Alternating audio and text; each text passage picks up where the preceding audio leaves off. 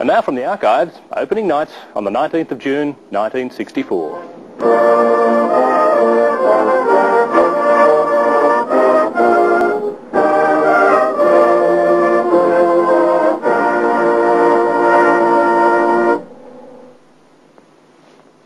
Good evening. I'm Paul Griffiths. Welcome to the first program transmission from RVN Channel 2. That's how the viewers saw it on this day 25 years ago when RVN was officially on air and opened by Minister for National Development David Fairbairn. I now have very much pleasure indeed in declaring this station officially open by signing the visitors book. Construction had begun 12 months earlier and RVN was the first commercial building in the Wagga suburb of Coringal.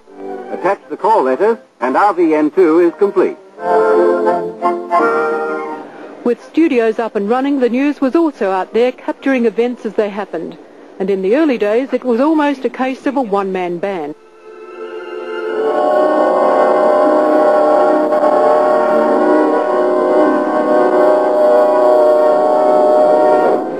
Ten years down the track, the station had expanded considerably and was gearing up for colour transmission. This visit by Gough Whitlam to open extensions to the Wagga Leagues Club is almost the last of the black and white footage in the archives. I must confess I was immensely flattered as I drove down the main street and saw it decorated from end to end.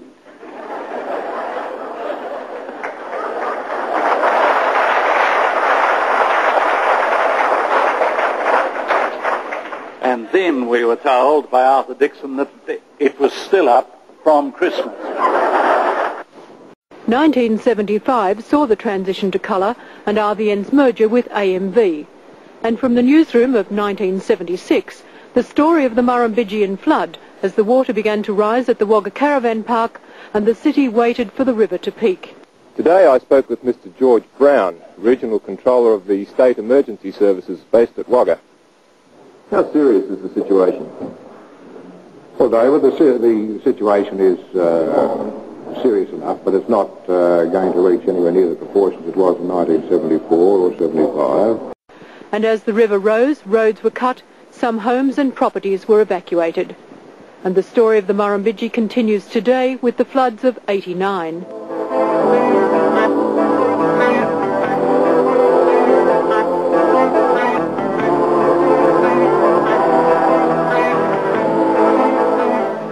But from history to a look at the future, as RVN, now part of the Ramcore Prime Television Group, celebrates its 25th year.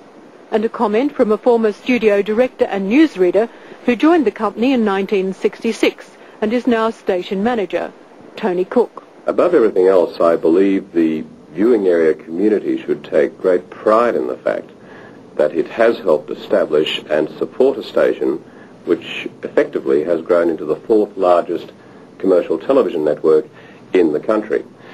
Equally, I believe it should be as proud of its sons and daughters, so many of whom started their careers with this station and who have and are still making a significant contribution to the Australian production and advertising industry.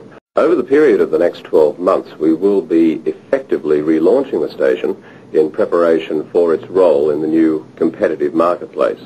As well, it has been decided that the Prime Television station at Wagga will be the production centre for a new rural affairs-based program called Cross Country.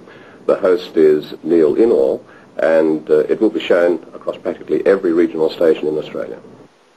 25 years down and still going strong.